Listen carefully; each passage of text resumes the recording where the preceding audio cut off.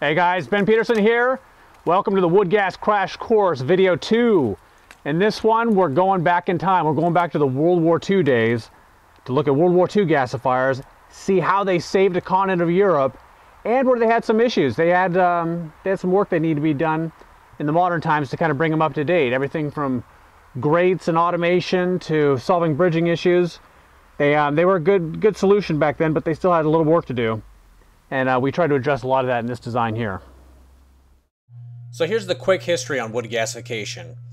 There were some experiments going back to the 1600s, but in about 1859, I believe it was, Siemens patented a really stout commercial gasifier design, and that's what really kicked it off. By the turn of the 1900s, there were about 12,000 gasifiers in North America. They powered America through the 20s. When the Depression came, wood gasifiers were powering people all over the world. And then after that, it was World War II, where 1 million gasifiers strong were installed and operating all sorts of stuff: tanks, cars, factories, you name it. Anywhere they would have used petroleum, they had a wood gasifier. Had a nice resurgence in the 70s, and just here again recently with the financial collapse in 2008, again renewed interest. It's one of those cool technologies. It's always there waiting for you. But since the emergencies that people are responding to are several decades in between, the knowledge tends to be lost in between cycles. And so one of the things I wanted to do with this book was to put all that knowledge there so you didn't have to repeat all of my struggle and mistakes. So the World War II gasifiers are known for saving the continent and doing lots of great stuff, but they also had some design issues as well. One of them is, they bled off a lot of heat. And they had to do that because they were limited on space and weight and resources. But it's really a good idea, instead of bleeding that heat off, because those gasifiers were as hot as a wood stove, we've actually insulated this in several different ways to capture that heat so we can convert the wood even faster. Another issue they had was bridging. The feedstock would get stuck in this area because the oils would release and then the wood would stick to it.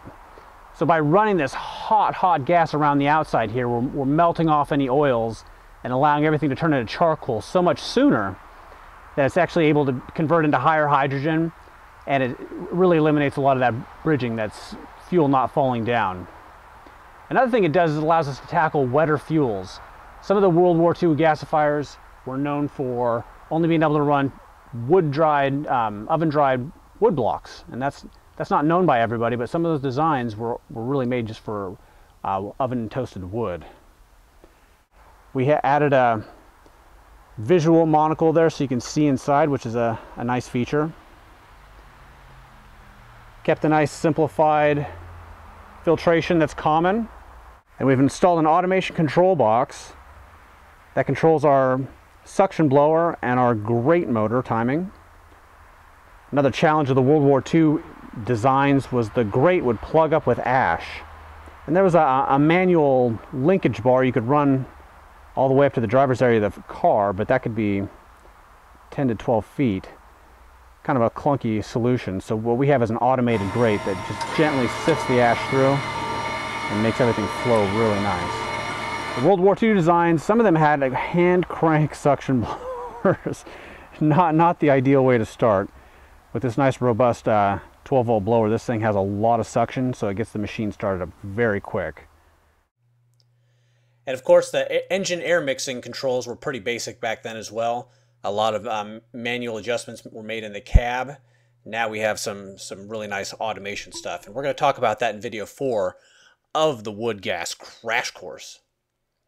And of course, when you add up all of those previous 8 issues, the 9th issue you get from a World War II era gasifier is tar.